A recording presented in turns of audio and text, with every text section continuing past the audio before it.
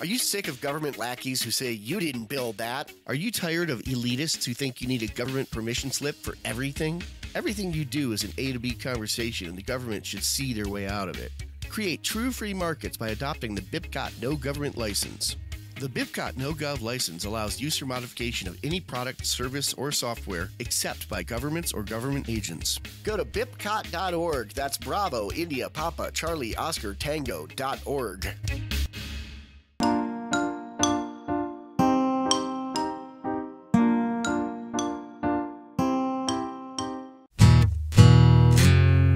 Welcome to Anarchitecture, episode 15. In this episode, I was interviewed by Danilo Cuellar of the Peaceful Anarchism podcast. He had heard Joe and I on the Tom Woods show, which you can hear on our episode 8, Tom Woods episode 802, and he liked our approach to talking about libertarianism and some of the ideas we had about the built environment. So he reached out to us and we set up this interview. We recorded this episode back in spring of 2017, and that was around the time that we were doing our Patrick Schumacher series. So we haven't really had a chance to do all the editing and everything else we needed to do to get this thing ready to go. But now we finally had a chance to get back to it. And this actually dovetails nicely to the end of our previous series, which was talking about private ownership of public space. Even though this interview happened before I did my PorcFest speech, which you can hear in our last two episodes, 13 and 14, you'll hear that I was starting to think about some of those ideas in this interview. And we really get into more of the nuts and bolts of what it could mean for cities and infrastructure if we do transition to more of a privately owned, stateless society. This was a fun conversation. As you'll hear, Danilo's got a good sense of humor, and we covered a lot of ground. He was grilling me on quite a few topics here. We were all over the board on topics related to the built environment, including libertarians colonizing the moon, private ownership of public space, why the 90s were a joke, how I became a libertarian. We touch a little bit on the scales framework that we talked about in our first 3 episodes. We talked about national defense and, in a sense, how having all of this government-owned property creates kind of a honeypot for invading entities who want to try to take it all over. We went through a list of different types of infrastructure and utilities, such as power, roads, water distribution, sewage disposal, and talked about how all of those things could be provided and possibly better provided through private forms of ownership. We also talked about preservation of parks and green spaces and open spaces and other types of public space, and how private ownership of some of these spaces could potentially create stronger protections for preserved areas. Finally, we talked about government roads and how private ownership of roads could potentially make them much safer and mitigate traffic issues. Now, since this was a live interview, there were a few points I made where I was throwing out some statistics or a reference to an article. And of course, at the time, I couldn't remember, the exact numbers or the exact reference. So as the episode goes along, we'll patch in some corrections and updates to some of the references that I was making. I want to thank Danilo for taking an interest in us here at Anarchitecture and for taking the time to speak with me on his podcast. Hopefully you'll all go over and check him out. He has a few other projects he's working on as well. So here's your host, Danilo Cuellar, on the Peaceful Anarchism Podcast.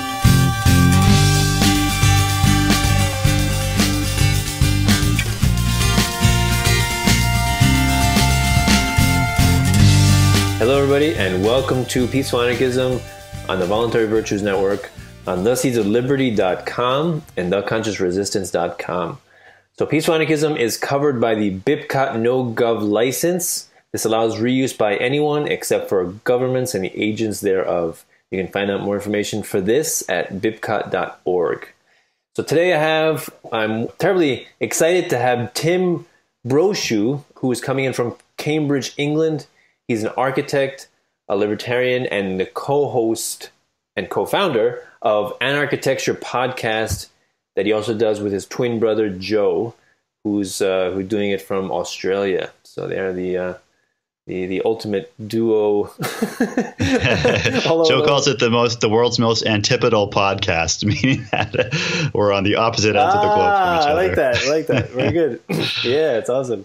Yeah, it requires a lot of coordination for that collaboration. It does, yeah. That's why it takes us so long to put an episode out. Yeah, so don't complain, all right? Don't complain. They're doing the best they can, all right? Yeah, we need all the stars to align for us to get. It's like trying to land a space shuttle. You got to get that window when you can actually land it, right? So just be happy when they do release one, all right? So it's a miracle of nature. So so they feels like it. Their website is anarchitecturepodcast.com, and you can find them on Facebook and Twitter under Anarchitecture Podcast.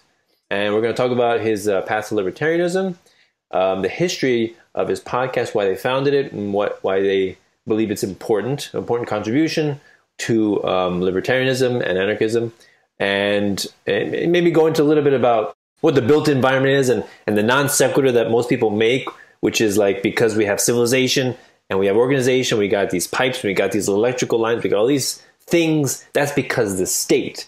And if you don't like the state, that means you hate all that stuff, which is a completely absurd notion. So he's going to be happy to debunk that. And also he's a de facto homeschooler and unschooler, or world schooler, as he likes to put it. So we'll get his input on that. So Tim, thanks a lot for coming on the show. Yeah, thanks for having me on, Danilo.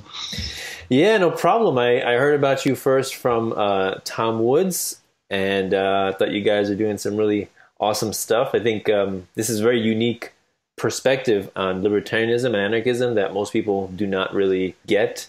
I think it's just awesome that all of us, content creators, we come at it from a slightly different vantage point, and we give our own personal flavor, and it just makes it so much more rounded, and it just adds beauty and depth to our philosophy. So but it's nice nowadays that you can have that. There's enough of a base audience out there who is kind of on board and understands the fundamentals that we're talking about, that you can start to specialize in some of these more specialized topics, like for us, the built environment, for you, peaceful parenting, unschooling, homeschooling, all that kind of stuff. So it's nice that you don't have to spend every episode explaining the non-aggression principle over again. You can you can just start with that and then work into more specific topics. So. Right, that and the jokes are important too. We got to make it palatable. It's all about the jokes. It's all about the jokes. Yeah. Right. If we're not having fun doing what we're doing, why are we doing it? Right. That's the thing. That's right. I heard a couple of your episodes. What was it? The introduction, and then episodes 1 to 3. And you talk about the built environment and scales. What did you say? Time and scales as it relates to right. We kind of the way we first conceived of the podcast was those first 3 episodes are kind of our manifesto. We call them our foundation series, and we spent the first episode talking about what the built environment is, and the way that we describe that is that you can think about it in terms of different scales. So you have kind of the personal scale of your home, you have the community scale of a neighborhood. You have the scale of the city and the management that happens there. And then you start to think about broader kind of development patterns and broader regions, and then ultimately, of course, the whole globe. And so you can think about the built environment from all of those perspectives. And what we want to do is to try to understand how government action and government intervention has influenced the development of the built environment as it exists today, and how that could change. How, if we move to something closer to a stateless society, how would all that stuff happen? The age-old question of who's going to build the roads, and not just the roads, but your public parks, other public spaces, public utilities. And there are a couple ways to think about that. One is there's a question of, if you're starting from scratch, if all the libertarians go to the moon and want to start building a society, how does that work? How do you get that infrastructure? How do you develop that from scratch based on libertarian principles? But of course, the problem we have nowadays is that there is all this infrastructure out there that's owned and managed by the state. So how do we define a process of divestiture where that existing infrastructure and property could ultimately be divested to more of a voluntary type of society? But Tim, I think you're forgetting one thing. If we were to try to colonize the moon, the only way to do that would be to steal money from productive individuals, right, and give it to less productive. That's the only way things can happen. Come on. Oh, come on. You're shooting down on my hopes and dreams. That was the only plan I had, was to go to the moon and start over. You're just a utopian idealist. I don't know what's wrong with you. Just need a really long ladder.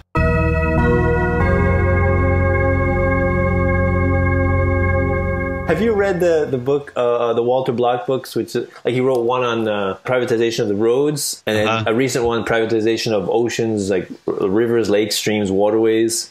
Yeah. I haven't read his whole books. I've listened to a number of his lectures and things on a lot of those topics. And Joe, I know, has dug a bit deeper into some of his stuff on that. But yeah, I don't always agree with him, but I always love seeing how he makes his arguments about some of those things. He's very thoughtful about and very creative about the way that he resolves, the hard questions of libertarianism. Yeah. Like I heard on the Tom Woods episode when he was talking about the book about privatization of the waterways, and he was basically saying that it would be much better taken care of. There would be less waste. There would be less over-harvesting of fish. People have a reflexive contempt for the idea of owning things. How can you own a piece of the water? How can you own a fish or a group of fish? Or, how can you own a whale? How can you own these things? And really, that's really the best way to protect it and to secure it is when people have, their own personal self-interest involved in the equation.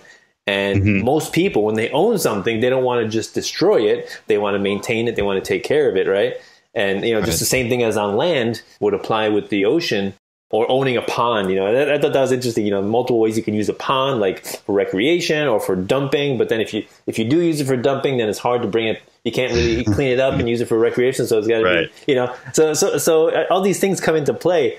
And I love that approach of finding these kind of answers because too many people seem to think, the government should do that. The government should do that. Oh, what should we do? The government should do that. Like that doesn't really take too much thought and too much creativity for a solution like that. Yeah, of course, right. Yeah, people think like you're being naive and kind of simple by saying that markets will just solve things, But of course, the most naive and simple answer is to say that government will just solve it. Let's just turn it over to government and they'll solve it. And of course, that's often problematic. There are often unintended consequences.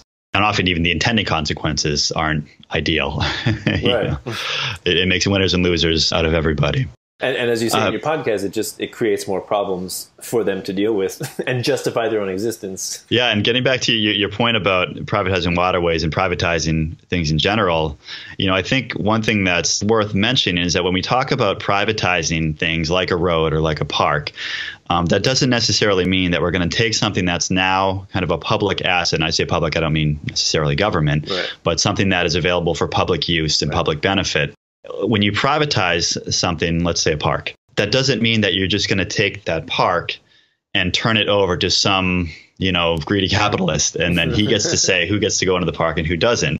When we start to think about ideas of divestiture, I think you have to start to think about ways of preserving what is now essentially a public use, a public benefit.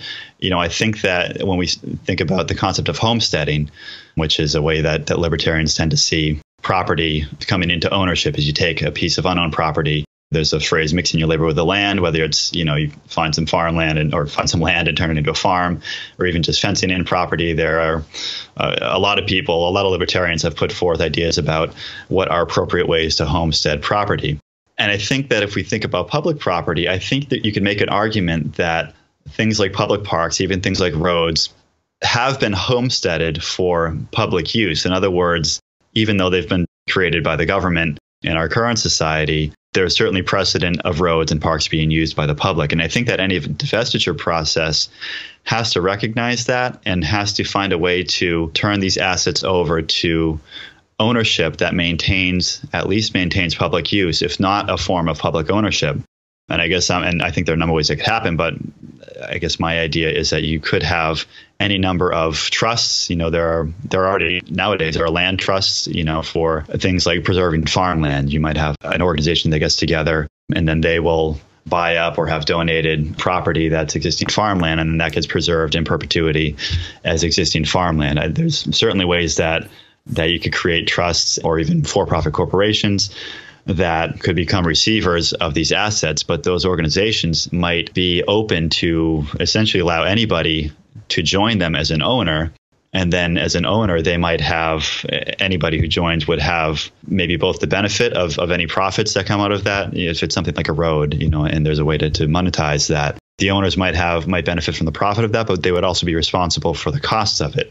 So again, something like a road, if somebody says, yeah, I want to be part of that road ownership corporation, then that's fine. They get the benefits of that if it is profitable, but then they're also going to be responsible as an owner, just like any shareholder in any company, for the costs that are incurred by that. So it essentially becomes It takes these public assets and puts them into the marketplace of profit and loss where their value can be discovered and where they can, where the more worthwhile projects, the more worthwhile infrastructure can be supported by the market, could become available for different kinds of development that might be more appropriate.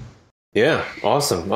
Good. So we already got into the meat. Let me just backpedal a little bit, and we'll talk about your path to libertarianism and how the podcast got started and why you guys created it.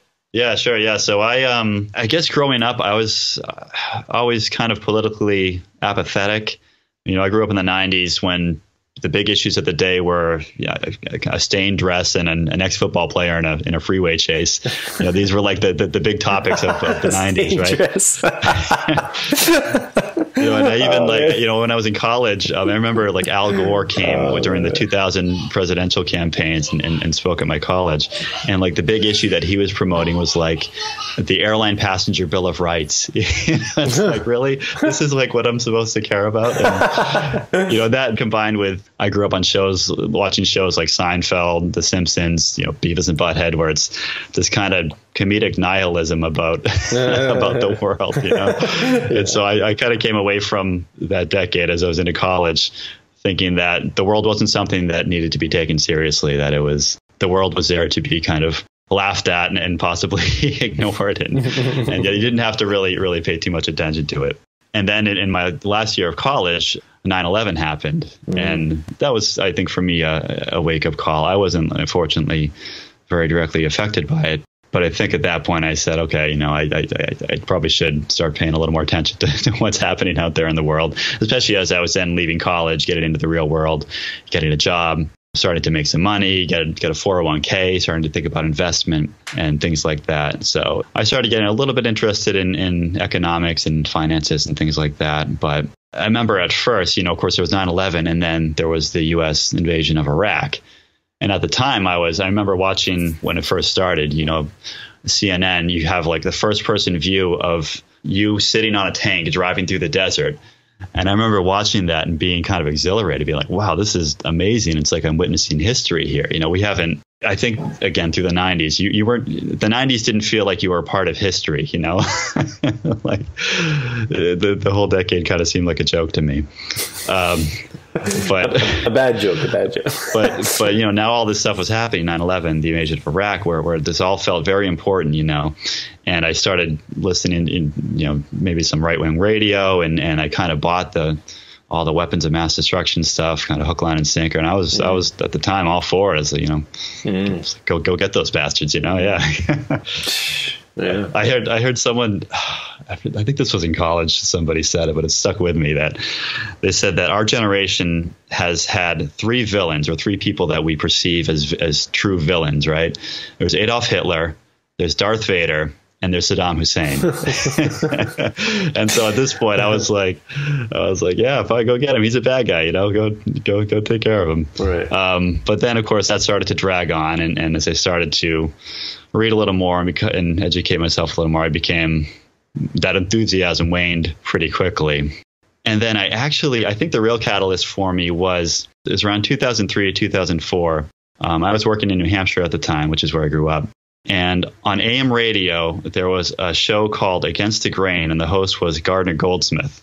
I don't know if you know Gardner, but he's done some stuff with Brett Veinotte on School Sucks. But for a while he had, and I think it was off and on over the years, but he had this AM radio show where he was putting out these real kind of libertarian ideas. So that was the first I was really exposed to this kind of brand of libertarianism.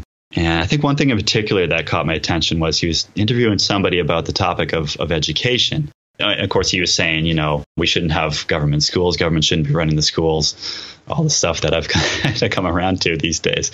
But at the time, this was, kind of blew my mind. I'm like, how can you say this? Like, I understand criticizing government, but of all the things in government to criticize, like, isn't public schooling, isn't that one of the best things that government does? They're not hurting anybody there. Right. And so that really got my wheels turning. I started digging a little bit. I went online, and at this time I was it was early in my career. I had a lot of days where I'm kind of sitting at my computer working on, architectural details, drawing toilet room plans and things like that. And I was kind of hungry for audio content. I would listen to music and stuff, but I started getting into more just kind of, this was in the days before podcasts too. Mm-hmm. So I started digging around and find some audio content.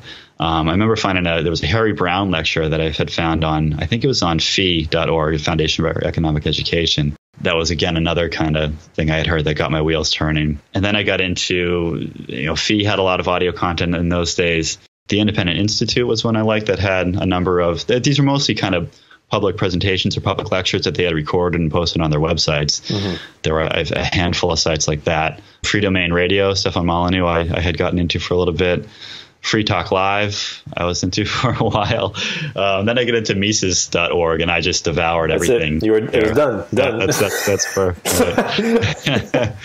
So I was sold on it at that point. So yeah, and the rest is history. Nice. And what about the podcast? So how did that get started? So, well, first of all, Joe. So I think came to these ideas before Joe did. I think he started getting more interested in these ideas around probably 2008, the financial crisis. I'm sure I fed him some ideas over the years, but at that point, I kind of I had done like a little write up at one point about like my take on the financial crisis, and I had sent it to him, and so that got him interested in some of these ideas about Austrian economics and libertarianism in general. And he had like read a bunch of Ayn Rand stuff back in the day. So he was somewhat, I don't know if he's a big Ayn Rand fan, but he had at least had that kind of priming, for these kind of libertarian ideas. So I think that probably had something to do with it. But this was also around the time of the first Ron Paul campaign. So there was a lot of excitement at that time around libertarian ideas in general. And I think that's where he really started to get into it a bit. So the way the podcast started, so Joe actually lives in Australia now. He moved out there a number of years ago and has started his family there. His wife is Australian. She's originally from Australia. And they had been living in the States for a little while. And then because of job opportunities and other reasons, decided to move back there where her family is. And now they have kids, and he's got a job over there, and they're pretty well settled. So it looks like he's there, dare to say, at least for a little while. And so I had started really getting into a handful of podcasts at the time, and thought that with our background, we talked about this beforehand, but Joe and I have in the past done a lot of kind of audio stuff. We had a band in high school and into college. We did some some sound recording with that. So we had that kind of skill set to put together the kind of audio production that you need to do for a podcast. And so it seemed like a natural project for us to take on that it's something that we could do while we are living so far apart, to keep connected. I don't know if we mentioned it, but we're actually identical twin brothers. So we were very close growing up. We always had something we were working on growing up. So this seemed like a good way for us to kind of reconnect and keep these conversations going, and especially to dig into these ideas of libertarianism that we had both become interested in. Awesome. Yeah, for me, I just go real quick. My I didn't really care about politics at all growing up. I was completely indifferent. And I actually voted for Obama in 2008, not because I cared about Obama, but because my mother's a Democrat, and she wanted me to vote. So I said, "Who should I vote for?" She's like, "Obama." So I said, "Okay, I'll vote for Obama." But after that, I really got into it, and Creatures from Jekyll Island, Stefan Molyneux, Larkin Rose, reading a bunch of books, listening to podcasts, LouRockwell.com, and actually with me. My wife actually takes a lot of credit because she says that she introduced me to a Stefan Molyneux video on spanking, corporal punishment. And that's what got me going down the rabbit hole with him and checking out his other videos. She's like, without me, you wouldn't be any, you wouldn't know any of this stuff.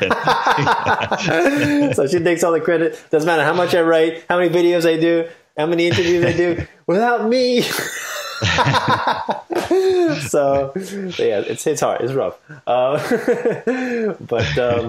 yeah, that's a really awesome story. I love hearing everybody's unique journey. It's just amazing.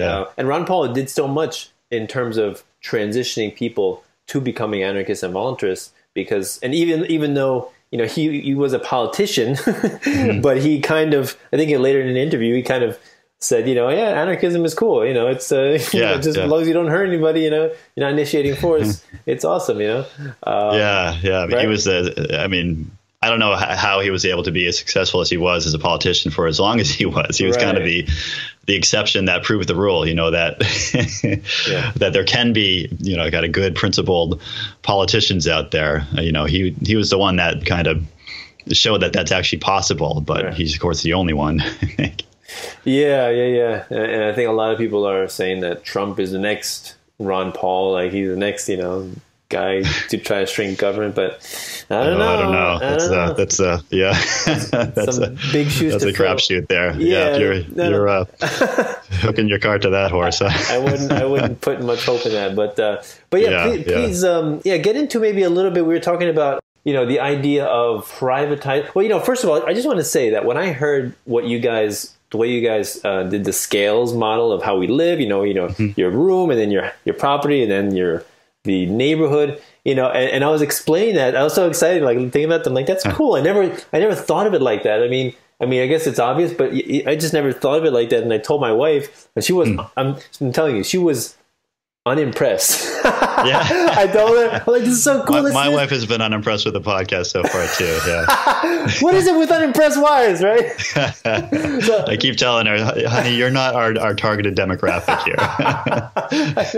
I know. And I was telling you, this is so cool. You can look at it through scales of time and scales of the built environment, and there's all these different layers. And she's like, I know that. I know it's obvious. I know. I'm like, it is. Yeah, we said that, I think, in the front. We're like, look at some of the stuff. Yeah, of course, like, you know what a house is. Like, we don't need to explain this to you. But then from there, we go on to explain more. Yeah, we create that framework. And then in the next two episodes, we use that to explain, again, these ideas of how government impacts the development at each of those scales. Yeah. And then in the following episode, in episode 3, how we can start to develop some anarchic approaches, more non-governmental solutions to providing the same kind of services that people now rely on the government for. Yeah. Like what fascinated me about it is how you were saying there's different levels of conflict at each stage, right? The conflict that you would have at your property level is different from the conflict you would have in the neighborhood level, as the city level, and the metropolis level. There's different levels of conflict. I thought that was fascinating, and how the state involves itself in each level, and how we can find private solutions. Like, if your neighbor's like, I think you mentioned on one of the podcasts that if your neighbor is being too loud or there's a house party, you can call the cops. Right. Or you can just go over there and talk to them like a decent human being and come to an agreement, Like there are nonviolent ways to solve these problems without invoking, the law enforcement attack dogs. Right. Yeah, and I think one point we made related to that was that what you tend to see is that at these smaller scales of, dealing with your neighbors, most people, their first, I don't know so much, it depends on the person, I guess, but often people are willing to go and talk to their neighbors before they start to bring in any kind of legal or governmental consequences to some kind of whatever conflict there is. But as you start to go up that ladder to, to the scale of a city or certainly, a region or a nation, the government response becomes kind of their immediate response, right? It's that their first question is, well, what's government doing about this? Whereas if you're just talking about some conflict with your neighbor, that's not going to be your first. That's not the way that people interact on a normal basis. But when you start to group people together into these territorial monopolies of governments, then it kind of pits everybody against each other. And I think people start to just look towards that kind of parent figure of the government to solve all of their issues, rather than trying to explore ways to resolve them without that intervention. Have you read that book, The Market for Liberty, by Linda and Morris Tannehill? I listened to, I don't remember if I finished it, but I had listened to a good chunk of it at one point. The audio recording. I think Ian from Free Talk Live had done this was years ago, but back when I used to listen to those guys a lot, he had done an audio recording of it, and I'd listened to. I might have listened to the whole thing. I don't remember, but it was some time ago. But they get into some of it's really this kind of tactical approach to, okay, so how does it actually work in this kind of society? How do we actually do these things? Yeah. Like I've read a lot of books in my life, and there's very few books I've read more than once. And because it has to be a really, really good book for me to read it more than once, right? Yeah. But The Market for Liberty was one of those books. And I'm like, I got to read this again. And it's really an amazing book, written in the 70s, I think.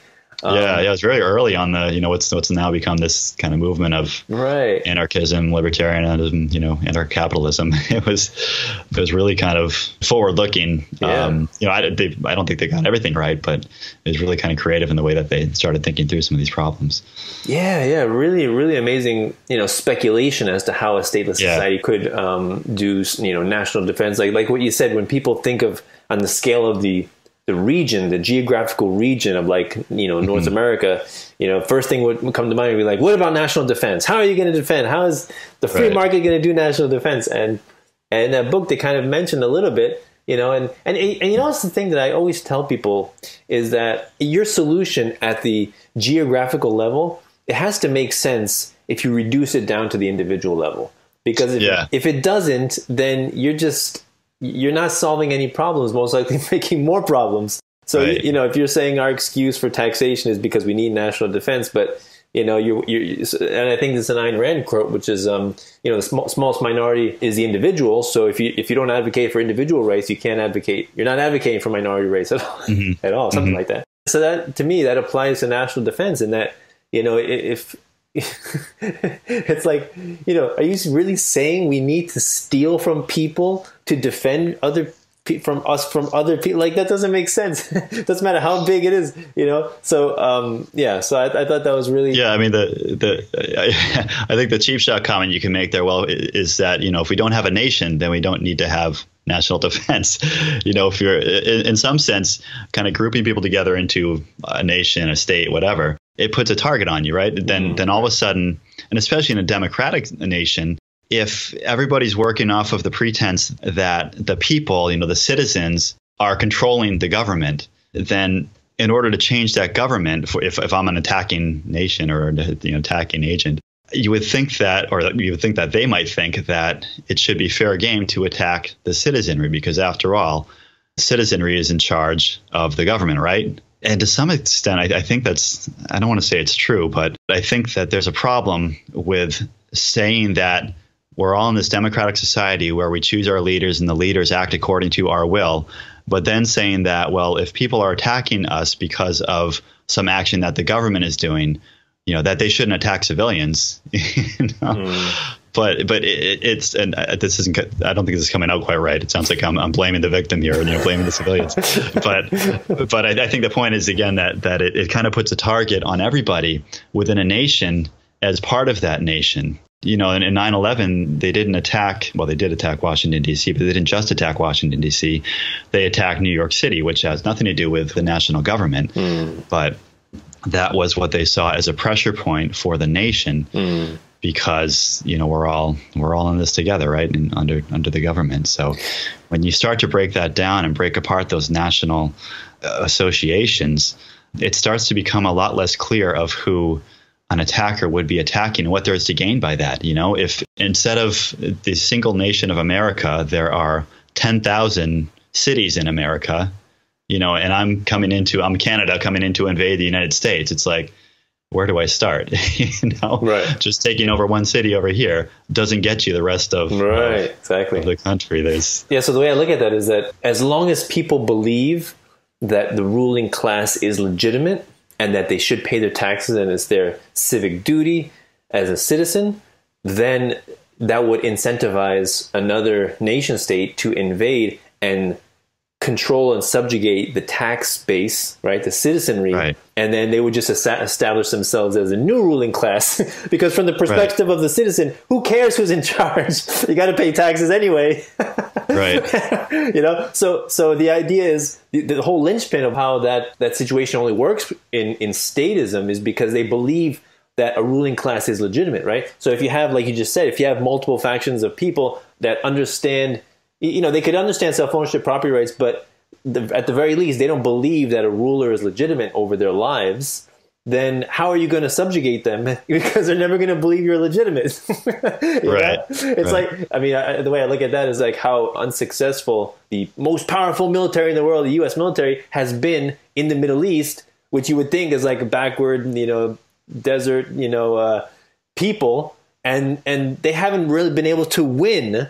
There's been so much retaliation, and it's kind of like guerrilla warfare, right? So they haven't conceded, even though we're the most powerful. That's kind of That's kind of the inverse of what I guess what I just said is that there's no target over there.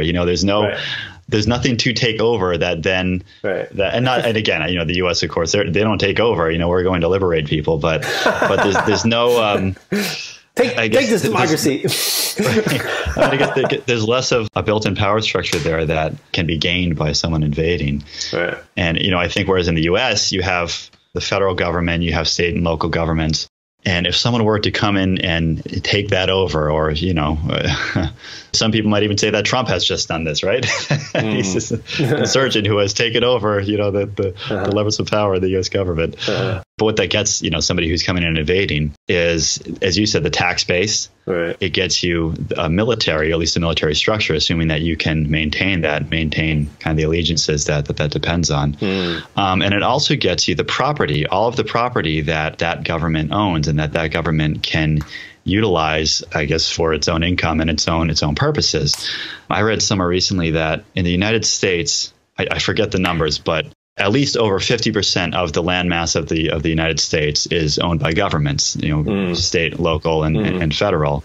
And in some states, it's as high as 70 or 80, or maybe in the 80% is owned by government. All right, need to make a correction here. That number I gave of 50% of the landmass of the United States being owned by government was off by a bit. I had read it at some point in a Walter Block article, which we'll link to in the show notes. These were numbers from the Property Rights Alliance. I went back and found the article, and I don't know what the current percentage is, but it's somewhere around 38% of the landmass of the U.S. is owned by federal and state governments. Now, as I understand it, that doesn't include local governments, and I'm also not sure if that includes roads and rights of way. So it's possible that number, if you're including federal, state, and local, as well as all the roadways, who knows, maybe that's pushing somewhere closer to 50%.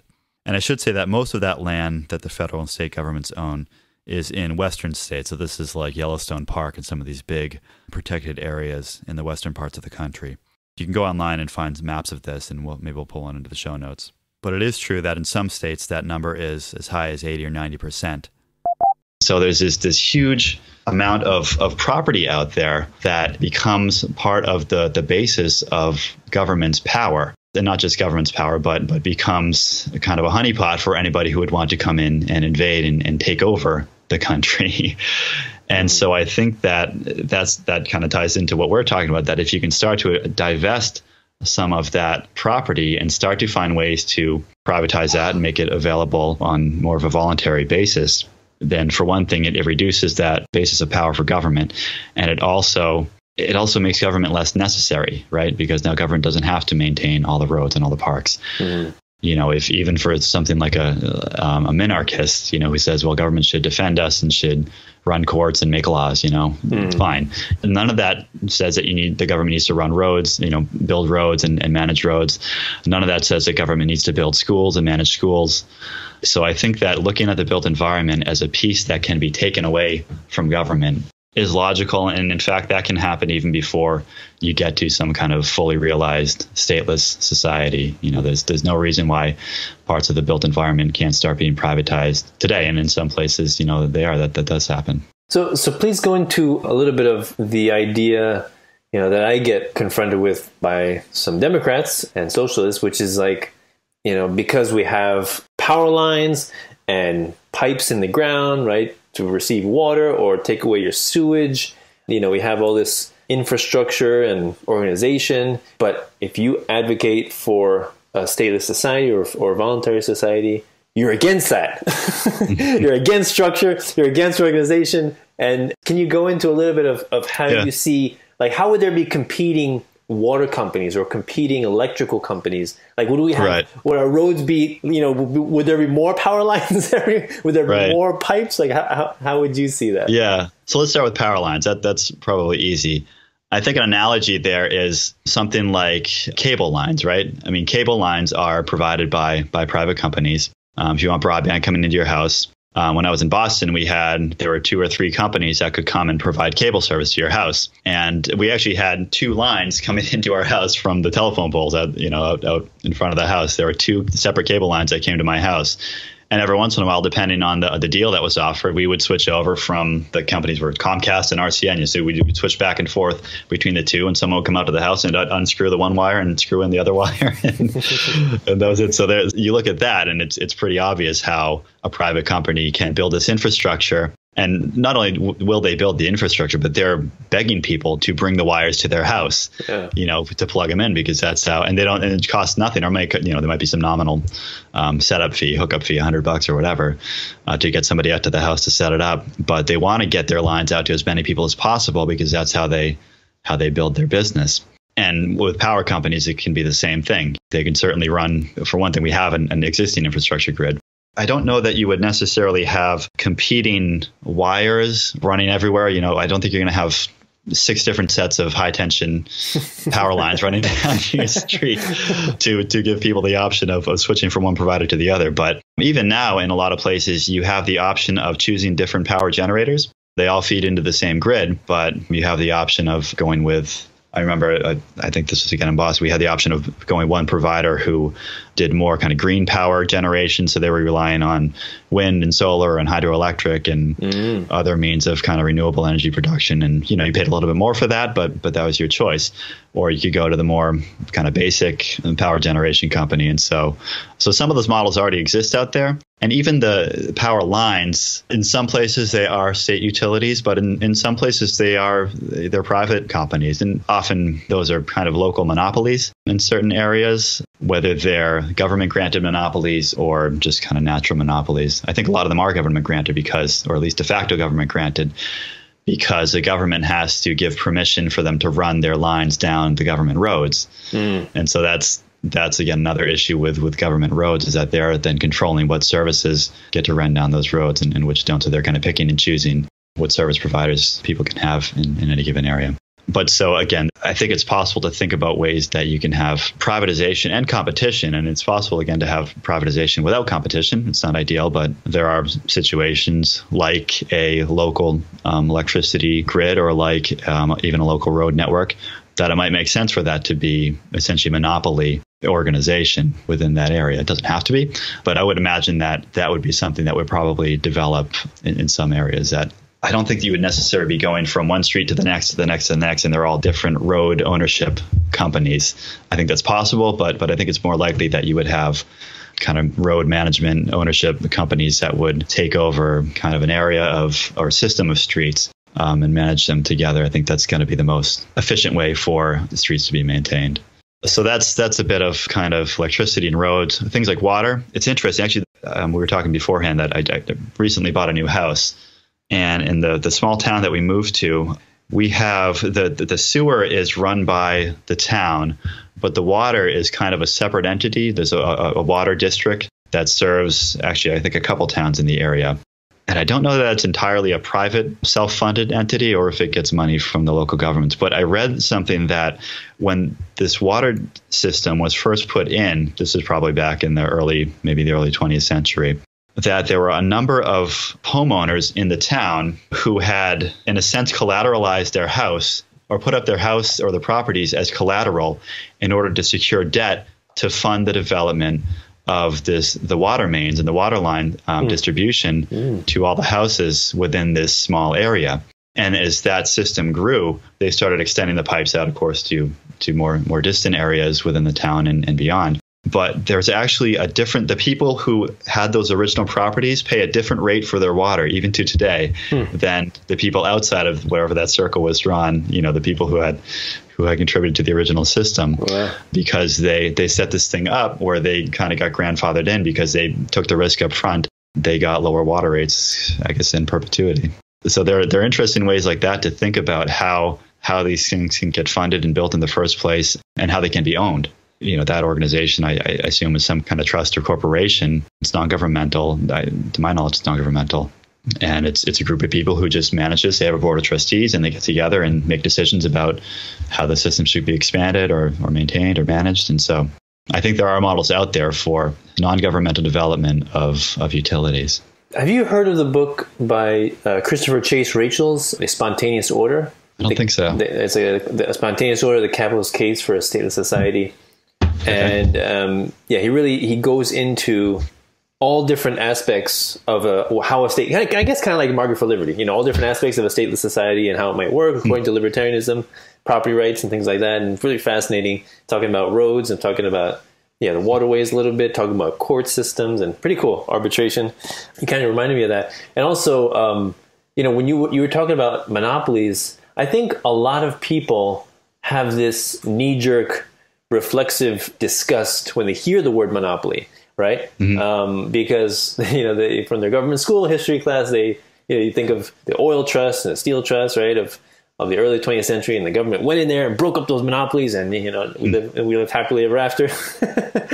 And I think what's important to realize is that a natural monopoly could occur if a business is so successful at producing their product at such a low price and such a high quality as to outcompete everyone else.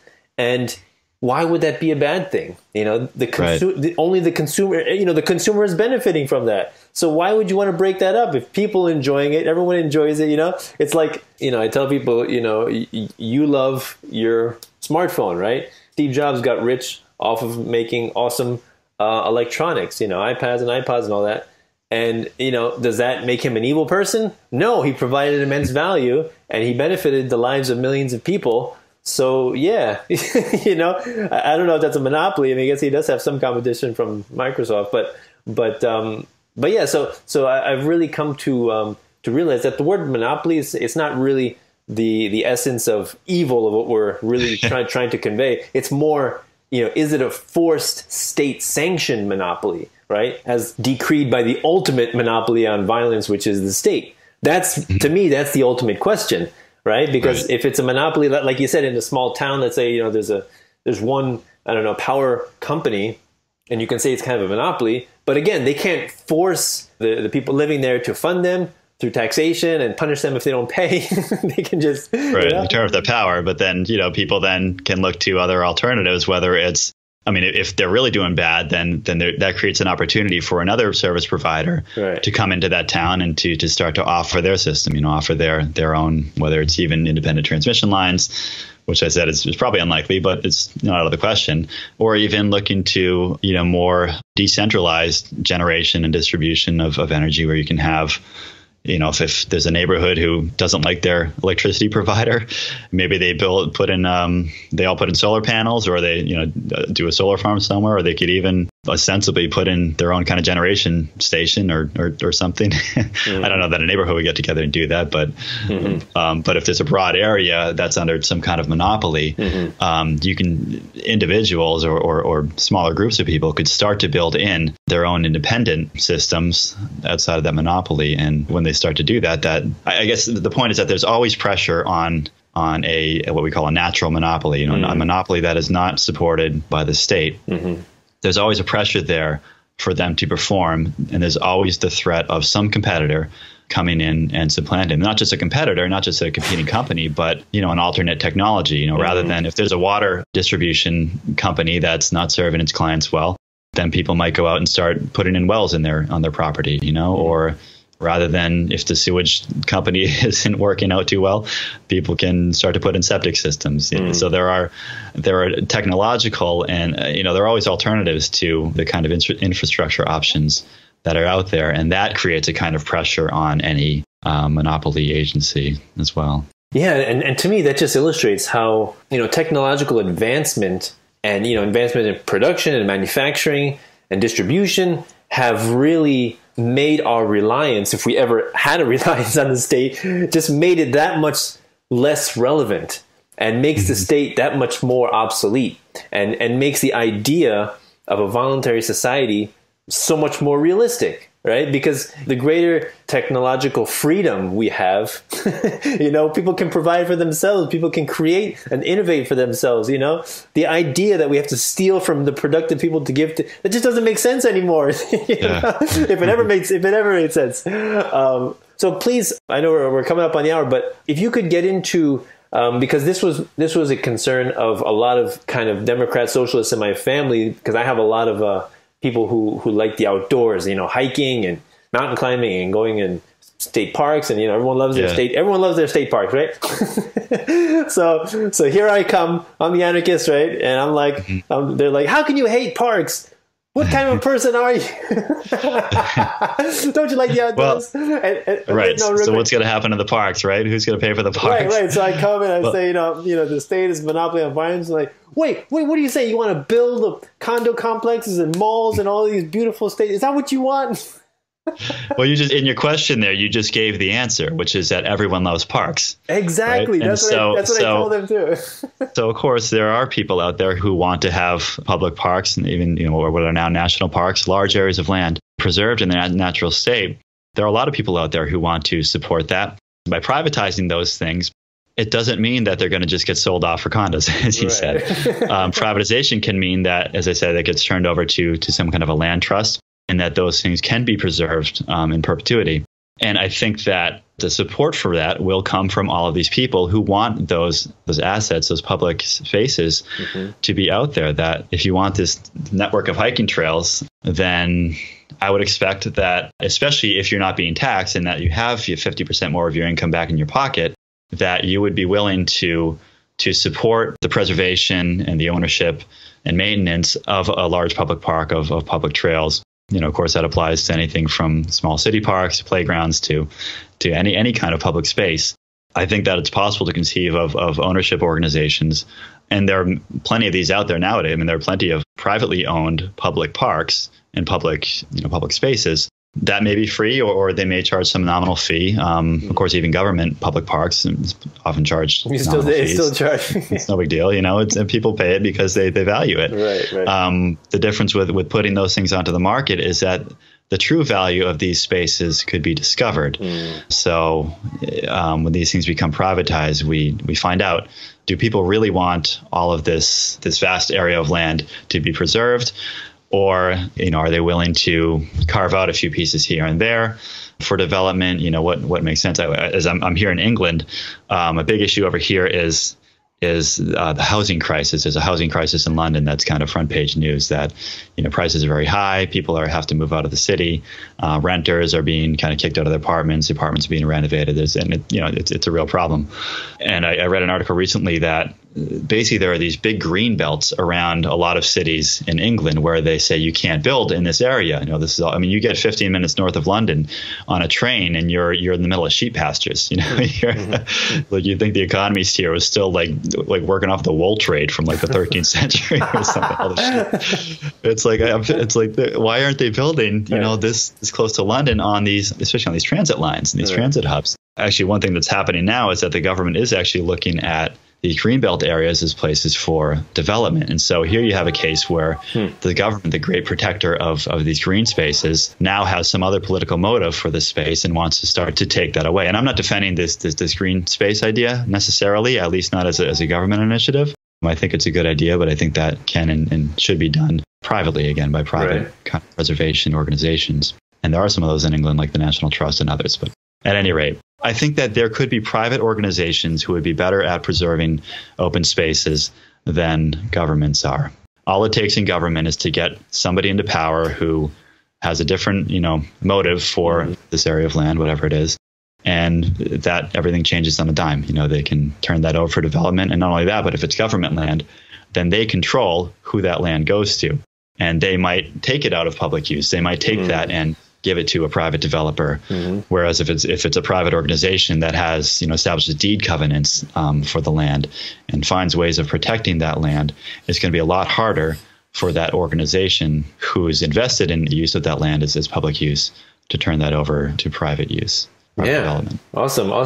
You also remind me of another thing that you mentioned in your podcast, which I thought was an interesting idea about how, people, one thing they find revolting when we talk about privatizing things like parks and roads is that, we're going to have to pay for it. Whereas the first, number one is you not only pay for it through taxation, but you also pay tolls and you also even pay when you go into state parks, right?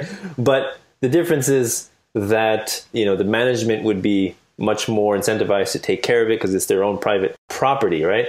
And also the other thing you mentioned in the podcast was that, like, let's say private schools, right? People they don't like the idea of private schools because you have to pay for it, right? So everyone's like, it's free, we got free school. Whereas of course you pay for it through property taxes. So everyone's income is already strained as, already. Now, in addition, you're saying, okay, now you want to pay for private school. And so if people stop paying taxes and they get like 1/3 of their income back, then all of a sudden, okay, paying directly for what you want, for the services that you want, makes much more sense. Like, why wouldn't you want to take complete control of your income and just buy the things that you want to buy? Like, wouldn't that be better, better feedback for the business owner as to what really is a successful business model, what people really want, right? Than paying into this huge pot called taxation or property tax or income tax. And then, like you said, whoever's in power, they get to choose whatever they want to do with it on an arbitrary basis, and then they're backed up by violence. Like, how people ever consider that to be a good idea? Right. I mean, why would you want the organization that you're paying to educate your children deciding whether or not they want to hire more teachers or, put in a new sewage digester at the sewage treatment plant? I mean, those should be separate organizations with separate expertise and separate budgets and funding. And getting to the point you made about roads, about why people have this expectation that roads should be free. I mean, I think that the government provision of free roads has been probably one of the most destructive things that has happened, in the last 50 years, if not more, within the built environment in the United States, because it has created a condition where you have all of this suburban sprawl. And I'm not as down on suburbs and suburban life as some critics are, but you have to look at suburbanism and what's now exurbanism, people living far outside of cities in these very low density developments. And I think that the roads are a big part of why that has happened. That if you didn't have governments providing all these free roads out, to everywhere, that it would be a lot more expensive for people to just start building their houses this far apart from all the other houses, this far apart from where they work, and this far apart from where they go shopping and everything else. And you would have, I think, a lot more. I think we would have been able to maintain a lot more of not just urban density, but even like small town density and a lot more just generally dense communities where you don't have as much sprawl. And all of the costs, so there are a lot of people have documented a lot of costs associated with sprawl just in maintaining all of these systems, maintaining the roads, the length of roads, the utilities that you have to run between all these houses that are spread so far apart. And so when we talk about, isn't it great that we have free roads? It's like, well, why do we need so many roads? If the roads weren't free, I don't think that we would need as many of them because people would choose to live more densely, to use, you'd have probably much more successful alternate modes of transportation, whether it's trains, subways, buses, more communal forms of transportation. I think that those would have been probably a lot more successful in the United States as they are in Europe, and Europe is suburbanizing as well. But Europe has much more of that model of kind of density than we do. And then another thing to think about, I read an article recently where someone was talking about the impact that the free roads have had on production and, essentially trucking, right? In the United States, we move everything around by truck. And so that's created a situation where you have factories and things being produced. They can be produced very far away from where they're going because it's pretty cheap to move everything on trucks. And one point this guy was making is that trucks cause like 90% of the maintenance costs on roads, or at least on highways, are caused by trucks. Really? And yet they're not paying any more than any car to use those routes. And so we have this essentially free network of transportation for goods that has created kind of a national infrastructure of production, where things are being produced, where they're traveling to, and where they're being consumed, where you can have central locations of mass production, and then things go up from there on trucks to everywhere else. Whereas this guy's argument was that I have to look, maybe I'll send you a link if I can find the article again. Yeah. But if the roads weren't free, if you had more dense development, we probably would have in the United States developed much more localized modes of production with more local transportation rather than big central hubs of production that get distributed through the free road systems out to all the cities and suburbs. So I think when people talk about, worry about the roads, that we just wouldn't have roads being built, I think, well, maybe that's a good thing. Quick edit here. I just wanted to include the reference for that article about trucking. The name of this article was The Distorting Effects of Transportation Subsidies. This was from, I believe, 2011. I found it on the Foundation for Economic Education website. And the author is Kevin Carson, Kevin Carson's an interesting guy. He self-identifies as, I think, a mutualist, which is kind of along the lines of anarcho-syndicalism, which Joe and I pilloried in our episode 10 in a comical send-up of our understanding of anarcho-syndicalism. Syndicates! I don't know if he specifically identifies as an anarcho-syndicalist, but my understanding of his ideas of mutualism are in a similar vein. Anyways, what's interesting about him is that he has taken an interest in the Austrian School of Economics and Anarcho-Capitalism. And then some of his points he, I think, sees as kind of a counterpoint to that, or in some sense, some of it, I think he's trying to synthesize what he sees as some of the more valuable insights from the Austrian school with some of his ideas that you might say are more of a left-leaning kind of class struggle kind of thing. So we have some disagreement, but he's an interesting guy to look into. And this article I thought was pretty great. We'll link to that in our show notes. Yeah, that reminds me of the idea of the tragedy of the commons. When something is free, everyone just uses it into oblivion, just takes advantage of it because nobody's paying the cost, or directly they're not paying the cost. But you also made me remember, I don't know if you saw, there's Prager University, I don't know, they put out some videos on YouTube, and one of them was about when they were creating the railroad systems like in the 1800s, and there was a state-sponsored railroad system that they paid. Yeah. Have you heard about this? Go ahead. I might have. Okay. Go ahead. Yeah, there's a state-sponsored one, something like the Trans-Pacific or Trans-Union, something like that. And they paid according to how many miles they did. So their incentive was to do more miles. They get paid more. Yeah. And then at the very same time, there was another railroad company, a private railroad company that was trying to do a similar thing in the northern U.S., and they finished like much quicker, much cheaper, and it was straighter. Whereas if you look at the state-sponsored one, they're like loop-de-loops and all these. Yeah, I have heard of that. And, I remember they were saying that basically that the tracks were going around and into and out of all the districts of all the politicians who were supporting the train network right throughout the country. So. Right. So yeah, it's really amazing how businesses respond to these incentives. If people ask me, isn't it a horrible thing that these colleges and universities, their tuitions are just skyrocketing? Is that they're just greedy, deans of these colleges just stealing money from people? I'm like, well, if the federal government did not secure income for these universities, they would not be able to do that. Like if you had a business and you knew you would get income regardless of how good your product or service would be, what would be your incentive? To keep your prices down? Right. It's like, what's the incentive to produce a good quality product at a low price when you're going to get paid anyway? Who cares? So right. They're getting paid. So yeah, so just these basic things you can apply to all different sectors of the economy, and you can see it played out so many different ways. And also the other thing is, you're talking about roads. I remember hearing a speech by Walter Block, and he said, like, the third most common leading cause of death is car accidents. And so something like 40,000 people a year are killed in auto accidents in the United States. Yeah. I mean, and how much of that is related to, traffic lights, and how does that, like, I think the most common rear end collisions occur around traffic lights, or people who, the yellow light, and then they don't know if there's a cop, so they slam on the brakes. Oh, yeah.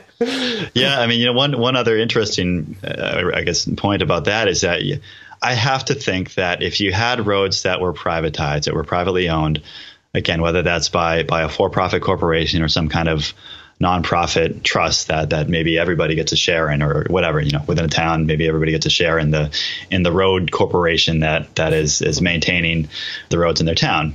You'd have to think that if these roads are privately owned, that there's going to be much more enforcement of safety on those roads, because there's going to be more liability for those road owners. I mean, the government, if you get in a crash on a government road, someone's speeding and they drive you off the road, you can't sue the town for, not having a cop on that corner, and for not maintaining safety on the roads. And of course, people need to be accountable for their own actions, the individual drivers. But I have to imagine that with private ownerships of road, that you're going to have much more involved safety measures here in England, where I am now, they have speed cameras everywhere. I mean, on the highways, and they hide them. We were walking through this neighborhood, and we literally saw a speed camera hidden in like a birdhouse up on a tree. I mean, and honestly, and I know a lot of libertarians have problems with things like speed cameras and red light cameras, and I understand those problems. Mm-hmm. But I think there are ways to make those work, and I think it makes a lot more sense to have cameras all over the place, checking people's speed, and not just giving people tickets. I mean, that does become, a means of funding the road in some sense. Yeah. But making people know, okay, look, you're going to go the speed on this road, or they're going to be consequences. I mean, nowadays people drive. You drive. Do you ever drive less than 10 miles over the speed limit? I mean, everybody knows that you can drive up to 9 miles over the speed limit, right, and you're never going to get pulled over, even if you see a cop. And most of the time, you don't even see a cop. And so the way road safety is enforced in the United States is, I think, very poor, and I think tragic, because when you have police who are tasked with catching speeders, catching people running red lights, and also, catching murderers and going on drug raids and all this other stuff. I mean, catching speeders is pretty low on their list of responsibilities and priorities. So they don't seem to me to be the best people, not that they can't do the job, but they have a lot of other priorities rather than catching the occasional speeder on the highway. I think that with private ownership of roads, there would be a lot more incentives to increase safety measures on the roads that could really have an impact on those 40,000 deaths that happen every year. I think a lot of law enforcement officers are preoccupied with discovering if you have the correct leaf or flower in your pocket, and if you have, I think that seems like the focus of most of them. Yeah. But so many things to discuss, and awesome conversation. yeah, it's fun. I haven't delved into these topics with many other people, because you guys have such a unique perspective on it. So so that's really awesome. But please, can you reiterate the ways that people can find you if they want to follow your work? Sure. Our podcast is on iTunes and Stitcher, and I'm sure whatever other podcatchers are out there. Mm-hmm. Joe's got that all set up and humming along. So you should be able to find us on whatever podcast app you're using. Just search for Anarchitecture Podcast. Our website is www.anarchitecturepodcast.com. So that's all one word, anarchitecturepodcast.com. On Facebook, I think it's Anarchitecture Podcast. On Twitter, it's Anarchitecture P, so Anarchitecture and the letter P. And I think if you Google Anarchitecture, I think we are now just recently on the front page of Google for the word Anarchitecture. So that's probably the easiest way to start. But obviously on our website, you can find all our social media and podcast links and find out how to subscribe to the podcast. And I should say that we do, the podcast is our main focus, but we do occasionally write some blog posts and put up some memes and things like that, and have a little fun with it. We're fairly active on Twitter, not every day, but we usually find a few articles here and there to put up on Twitter that are kind of go towards these topics of kind of libertarian approaches to development of the built environment. Awesome. And one thing I like to ask my guests before we go is, what is your favorite quote of all time? My favorite quote of all time. When I'm thinking about libertarianism, one I often come back to. I took 3 years of Latin in high school, mm-hmm. and I feel like I need to use that somehow. So I think my favorite is the Ludwig von Mises quote, which is "Tu ne sede malis." Hold on, I gotta look at the rest of it, but it's essentially like, do not give in to evil, but proceed ever more boldly against it. But it sounds better in Latin. I like the Latin version of it. All right, well, look up the Latin version and send it to me. I'll put it. Yeah, I'll put that in the description.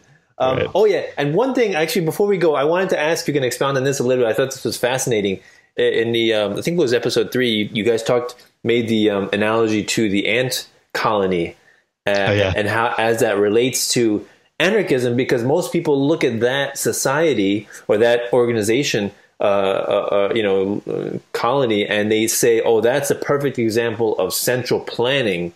Because look, there's a queen, and there's workers, and there's drones, and everyone has their job, everyone knows their place, so it's kind of hierarchical. So isn't that a good justification for the hierarchy in our political structure? So how would you rectify that? That was an introduction that Joe had written for our, I think it was episode 3. He called it Antarchitecture. I loved it. And the concept was, he set up that premise that this is the way people think these ant colonies work. But the reality is that each of these ants is kind of doing their own thing. They're going out, they're finding food, they're coming back, and they're leaving pheromones and these pheromone trails and things for other ants to find and then go and find the food or whatever they're looking for. And so it's this system of communication between all the individual ants that allows them to do what they do. And in fact, the queen ant doesn't know anything that's happening outside of the nest or the anthill or whatever you call it. Yeah. She just, as Joe said, she just sits there and spews out larvae all day long. Yeah. So she's actually powerless. Yeah. Whereas the workers are the ones going out and are able to, I guess, for them, discover value in the world and bring that back and support the rest of the colony kind of independently. And it's just this parallel to, I guess, the kind of Hayekian idea of self-organization of society and the price structure, and how in economics, how in the economy, you have prices being communicated through the system of economic production by individual actors. It's not like there's somebody, at least in a free market, there's not somebody at the top of the chain who's dictating what all the prices will be, and that's what the prices are. The prices that consumers are willing to pay for something, that information gets fed back to the producers of those final goods, and that gets fed back to the producers of the raw materials for all those goods. And there's this coordination that just happens between all of these individual interactions rather than having some kind of overarching control of it. So that was kind of the analogy that Joe was making in that piece. And then, of course, he extended that to the built environment and saying that a similar thing often happens in the built environment, where you have all these individual and independent projects that are being built based on entrepreneurial proposals or entrepreneurial solutions. But of course, they need to respond to and react to the infrastructure that's around them. And then they, in turn, inform that infrastructure and how that gets developed in the future. Yeah, it's really fascinating. I love that. And also he mentioned how the jobs or the roles of the workers was not rigid. Like, if depending on if there's an outside attacker, they all defend, or if some of the workers in that were doing something, maybe they die for some reason, then some other workers would change their roles to fill in for that as needed. So it was really flexible and fluid, right, and adaptable, and how that, like you said, it's analogous to the idea of spontaneous order. There is no central planner, no central authority that's dictating what should happen, and yet things get done and they flourish, and that's an amazing thing, and that's just awesome. And the economy works exactly the same way, and the amount of political intervention occurring in the economy through regulations, through taxation, through laws, it's kind of proportional to the amount of destruction that occurs to that beautiful system, that lattice work of harmony. Right. So, yeah, beautiful. I love it. And also, I think also beehives probably could be similarly analogous, right? I'm sure. Right. Yeah. So awesome stuff. Tim, you know what? I can go on and on with you, but it's fun. Yeah. So maybe we'll have you back on if you do some awesome stuff. We'll have you back on for another interview. I think you got some great information to convey.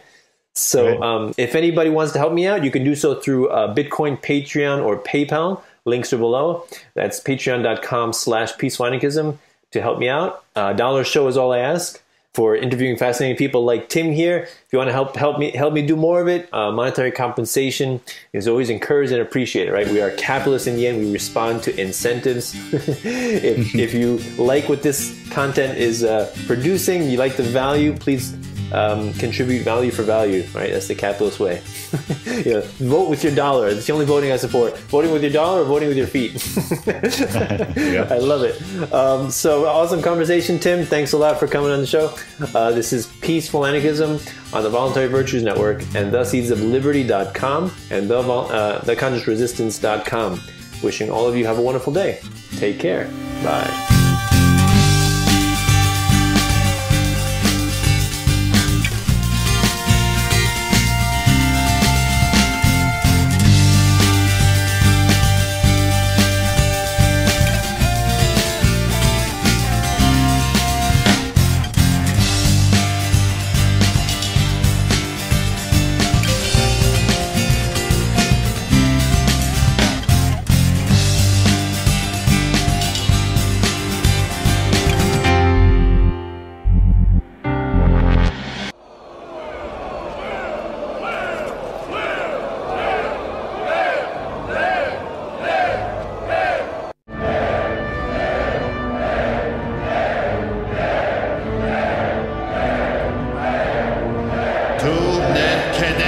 libertarianis, sed contra audentior ito.